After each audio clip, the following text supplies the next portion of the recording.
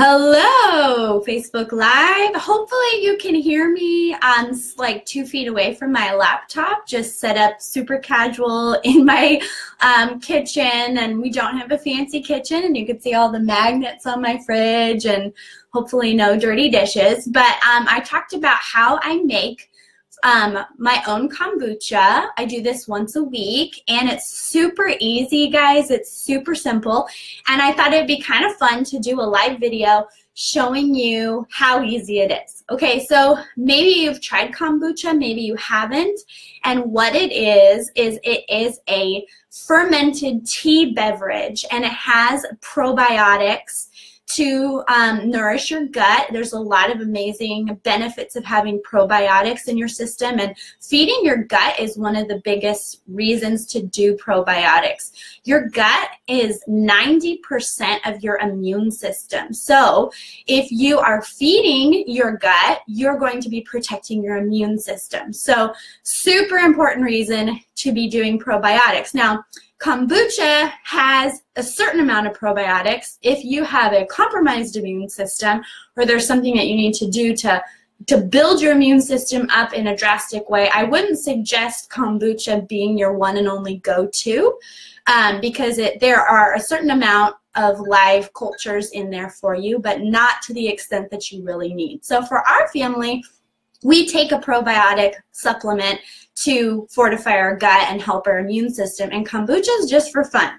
It's delicious, it's homemade, it's cheap, and we can make different flavors and stuff. So anyway, so that's my pitch on maybe why you might want to try it. If you haven't, you can pick it up at a Whole Foods, or they're pretty much sold wherever at this point. And you buy them in little glass bottles, and they're all different flavors. They're really super yummy. So how do you make kombucha? Okay, first off, the biggest thing that you need is a SCOBY. So do not be scared by this. My husband is totally afraid of SCOBYs. So this one's ready for me to add fresh tea. So inside is a SCOBY. So I'm going to lift it out for you and let you see what a SCOBY looks like. I have washed my hands. You never ever want to touch a SCOBY if you've got any kind of food oils or anything else on your hands, because it is a live active bacteria. So it's this little thing. Some people call it a mushroom, some people call it the mother, if you've ever heard of things like that, but this is a SCOBY culture, and it kind of turns this white color. The newest top layers are more clear. It builds itself into layers. They call them a SCOBY. Some of the older layers are darker because of the tea. Yeah, this big jar, Lacey, that's a good question. I bought this at Kmart, honestly. It's a 2-gallon jar, and it comes with a little spigot. So when I finish making my kombucha, all I have to do is fill up my smaller things, and I use these sizes to fill up at the end. So SCOBY, the thing that I was holding up, is an acronym, actually. It stands for Symbiotic Culture of Bacteria and Yeast, SCOBY. So it's kind of creepy, maybe if you've never seen one before, but it's a fascinating process that these little bacteria and yeast, mushrooms, if you want to call it that, will eat sugar, and its byproduct is probiotics. So it's incredibly helpful for the body.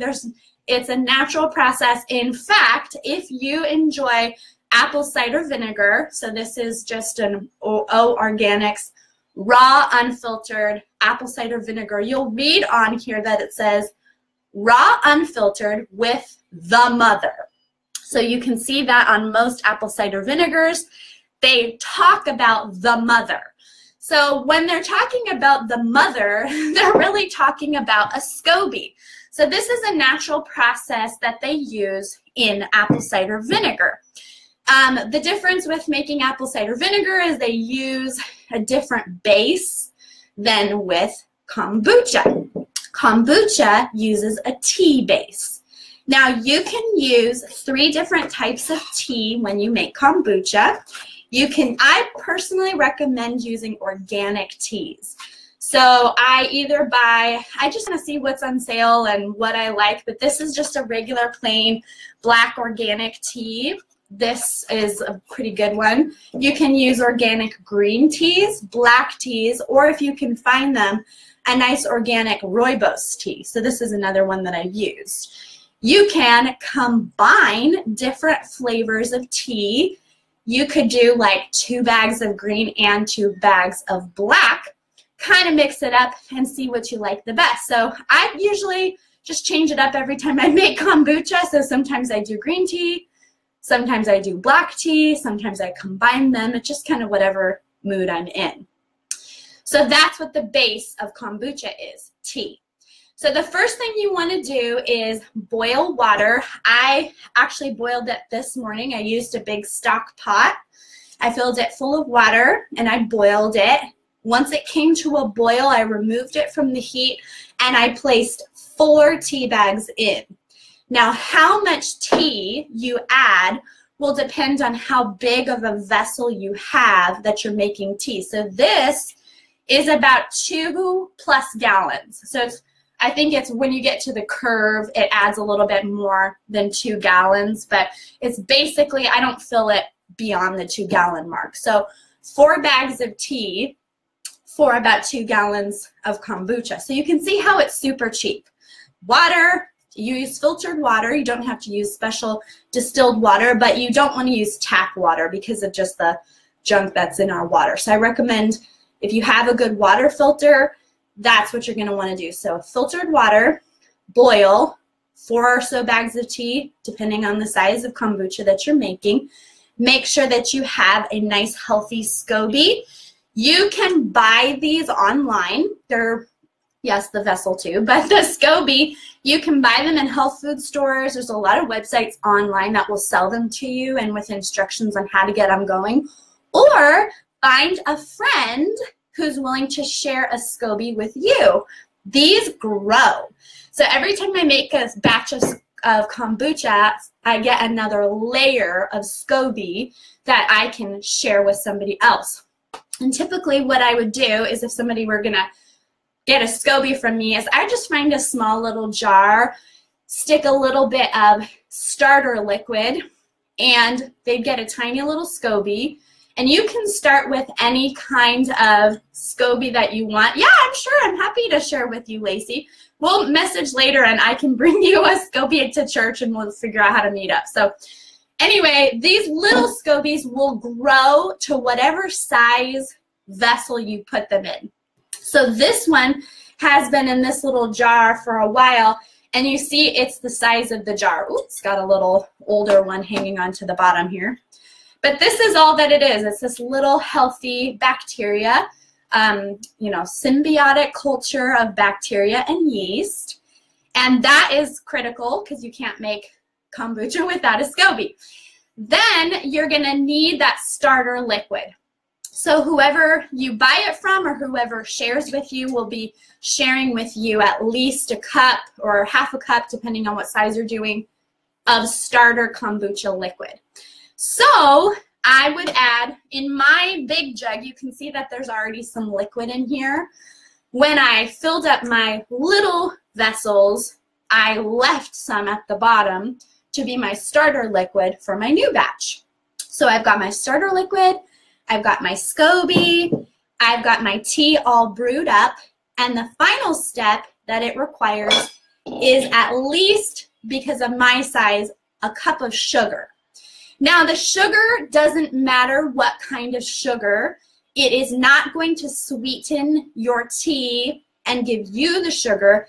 It is fuel for your SCOBY. The SCOBY eats the sugar, and its byproduct is the probiotics. So don't worry about like, oh no, it's a sugary beverage. It's not. You add the sugar in for the SCOBY. So in a batch this size, I vary between maybe a cup to a cup and a half, sometimes 2 cups of sugar. There's no way to get this wrong, as long as there's some sugar for the SCOBY to eat. So I dissolve it into my tea, and I wait for my tea to come all the way down to room temperature. This is really important because you can kind of cook your SCOBY on accident if you add in hot tea. So you don't want to do that. You just want to boil up some some tea, add the sugar, let it dissolve, and then I'm going to try to pour a little in here. Woo! I add it in once it's room temperature. So I kind of get a couple of drips, but I can smell the sugar. The sugar is real strong at this point because it just got dissolved into my kombucha. It's brand new. So that's one of the key ways to find out if your kombucha is ready, is does it still taste sugary sweet? If it's not sugary sweet, it's ready. So there are 3 stages of kombucha. Too sweet, you can taste the sugar, it's not ready. Just right, and you can stop it at whatever flavor you like. Maybe you want it a little more sweet. Or if you keep going, you're going to start getting a vinegar type taste, just like you would with apple cider. So now you can see, if I can lift this, ooh, that was probably about a gallon. Once I boiled, this direction, I boiled up my water and added some tea bags and sugar, and I filled it up. Well, now I would have to bring that up. I would just add some more filtered water up to the rim. And the last thing I do is cover it, and I just took dishcloth. If you have those real thin cotton dishcloths, I had a big one, and I cut it into small pieces. And all you do is take a rubber plain, I just shot that across the room. We'll pick a new one. Pick a plain rubber band and you secure the cheesecloth or paper, you know, like I said, linen cloth to the top of your jug. Now this is important because just like your SCOBY needs sugar to grow, it also needs air. So if you have a lid that's sealed on there, your SCOBY won't get any air. If you have it completely open, you will attract fruit flies. So fruit flies, as you know, are attracted to the smell of rotting and decaying fruit. So if you've got bananas that are overripe or tomatoes or something like that, you'll notice an infestation of fruit flies.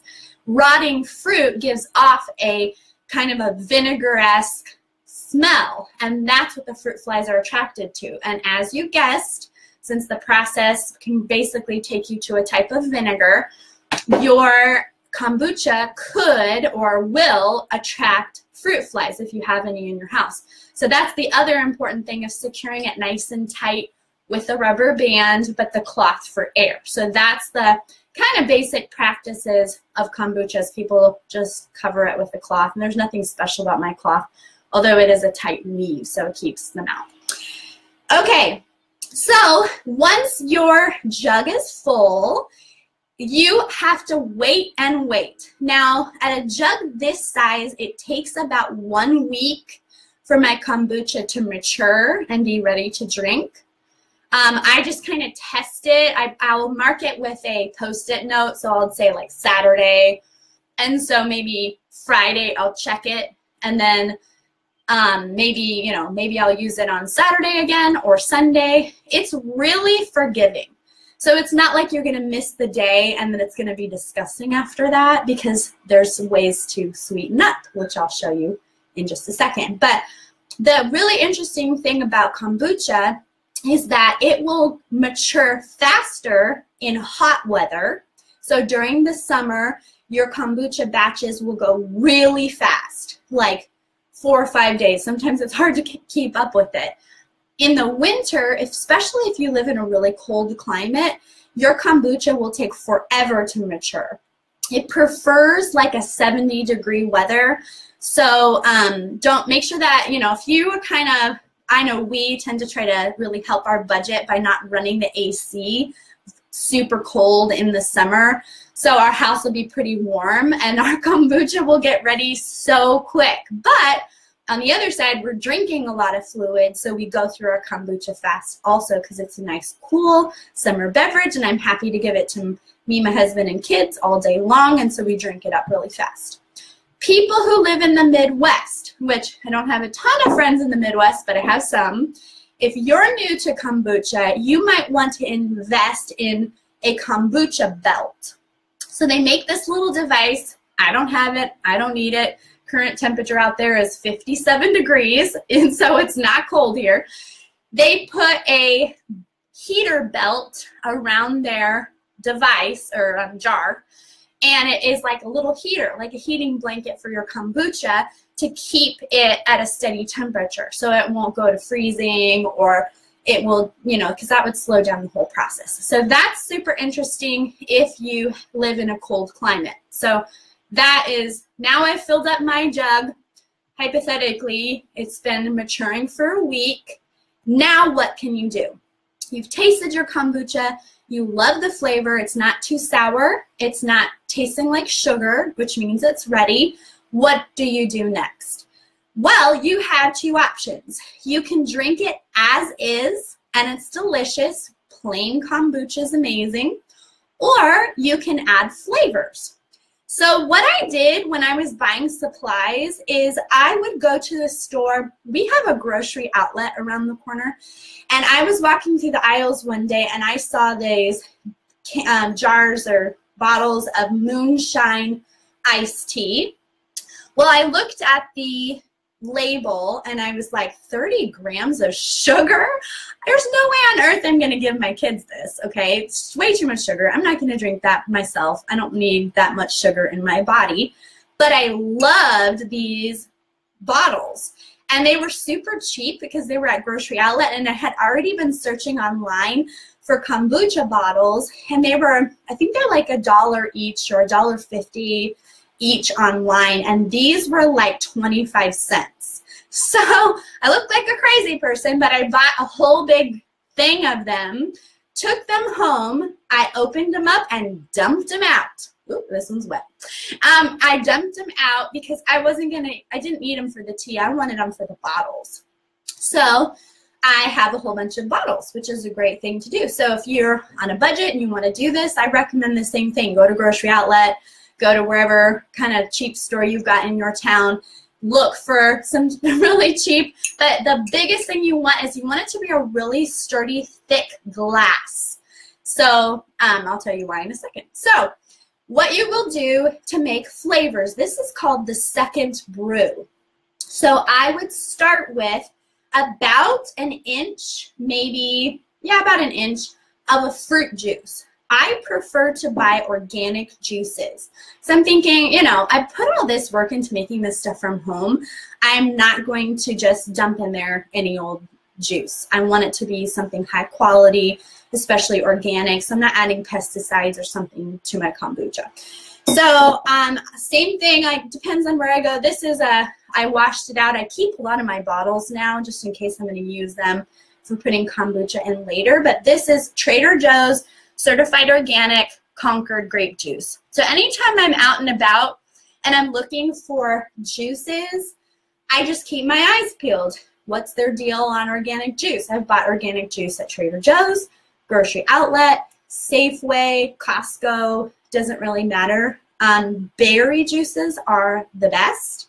The flavors that we've tried have been mango, grape, apple, blueberry, raspberry, and my favorite one, which was pretty exciting, I think I posted a couple weeks ago, is I put fresh sprigs of mint into each of my kombucha bottles and then filled them with plain kombucha, and then it was like mint flavor. It was amazing. So that one I totally recommend. A flavor I would not recommend trying is pineapple. So I don't know why, but because I said that this process could take it to like a vinegar, a little bit of an acidic taste, adding an acidic fruit in there was like overkill. It was so strong and it was disgusting, and my kids wouldn't drink it, and eventually I was like, how are we going to use this up? Nobody likes it. So I would recommend avoid pineapple juice, but experiment. But definitely I would say stay in the berry family. They're really mellow and they seem to do well in kombucha. So probably not orange juice, lemon, lime, or pineapple, because it just seems like too much acid. Okay, so you add about an inch of fruit juice.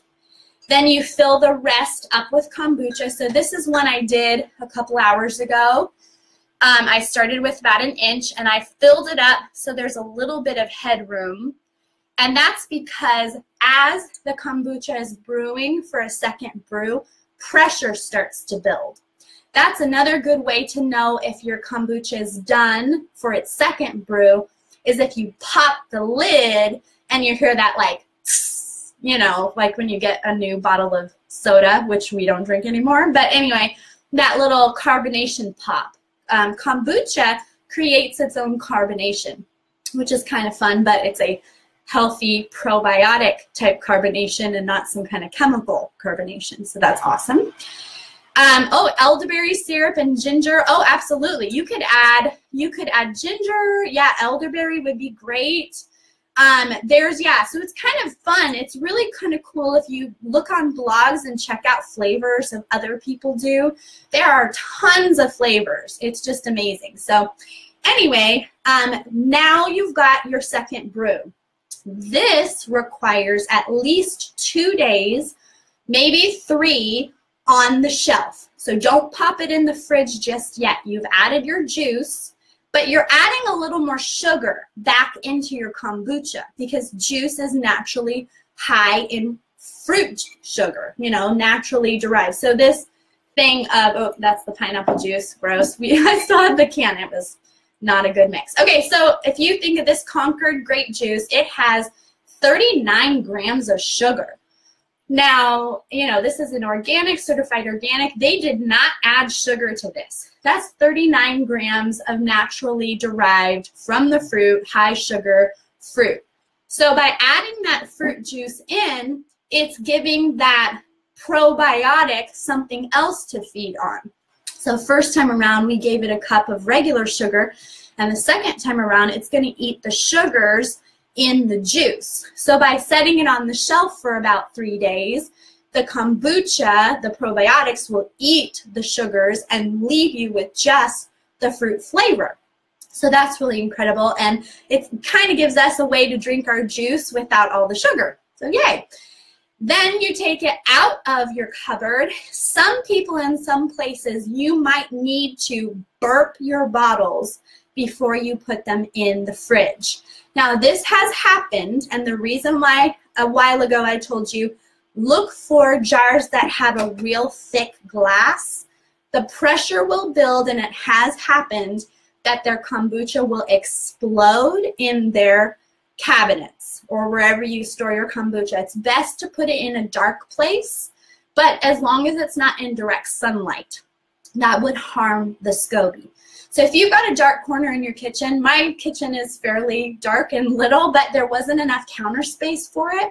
So I actually have a pantry with different shelves in it, and they're adjustable shelves, so I was able to just make a shelf that was tall enough to fit my 2-gallon jug. So it's in the cupboard, but it's still got air. We go in and out of our pantry, so it gets plenty of oxygen, but it's staying away from the light. I do the same thing with the second brew of kombucha with its flavor. I leave it in the cupboard 2 to 3 days.